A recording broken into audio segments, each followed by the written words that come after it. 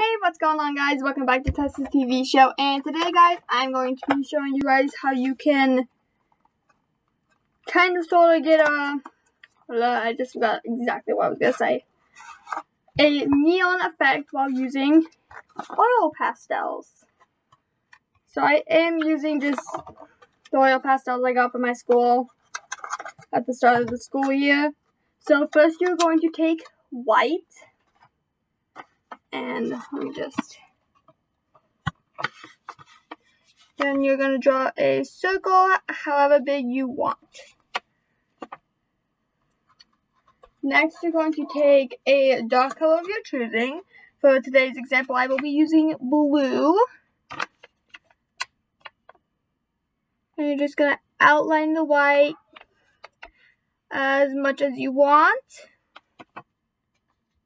Then you take a light color. For this example, actually, you can take a medium color as well. I will be using red for the medium. And you just outline the blue as you did in the previous step. Then you take a light color, which I will be using yellow. I don't know if you can see it. You just outline the red.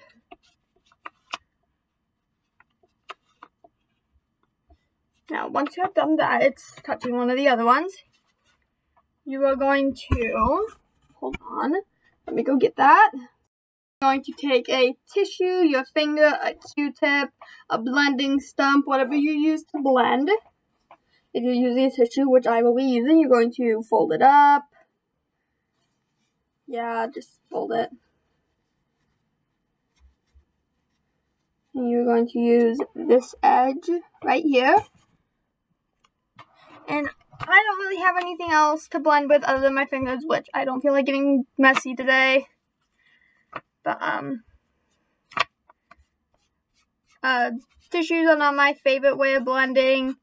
I say you don't get as clean as a blend, but it does blend. Or maybe I just suck at blending, one or the other. But I'm blending, and I'm going to... So that was a previous one that I made. This is a previous one that I made. That came out decent. Here's the one that I just made. You can blend. Don't press too hard, but don't press too softly. You have to find a happy medium. Yeah. But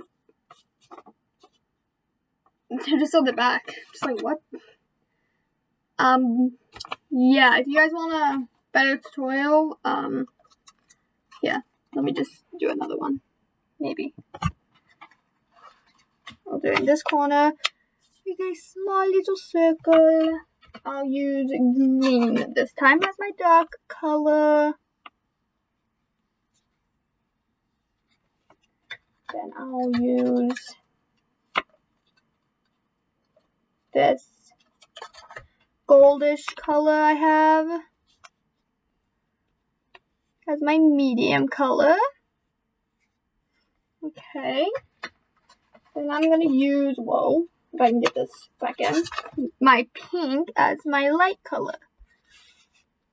I'm just going to trace around each of the previous colors to do something like that. And then I'm going to take an edge of my tissue and blend.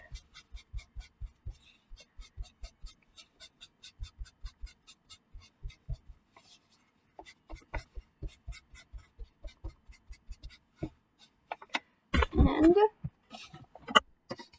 voila. Decent considering I haven't done this in a while.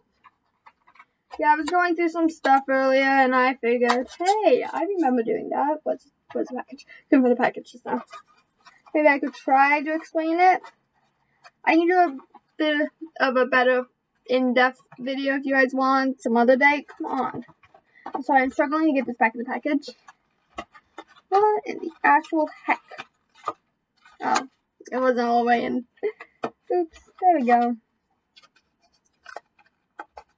Okay. But yeah, if you guys want to see more of these videos, here's another one that I did. If you guys can kind of see it. Yeah, I made a couple of these. And I say that the circle is just easy to practice with. You can write things. Actually, when I was first learning how to do this, I did neon and writing. I don't know if you guys could see that or not. And it came out iffy because it was the first time I ever did it. But yeah, saying doing a bunch of just circles like this is easy. But I'm also using like the oil pastels that my school gives you when they send you an art kit. So yeah, it's like one of the cheapest ones you can get, I'm assuming. But yeah, if you guys want to try this, make sure you, wait, you don't have to make sure anything.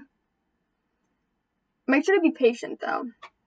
I've learned my lesson. I can get impatient when it comes to things. So bye.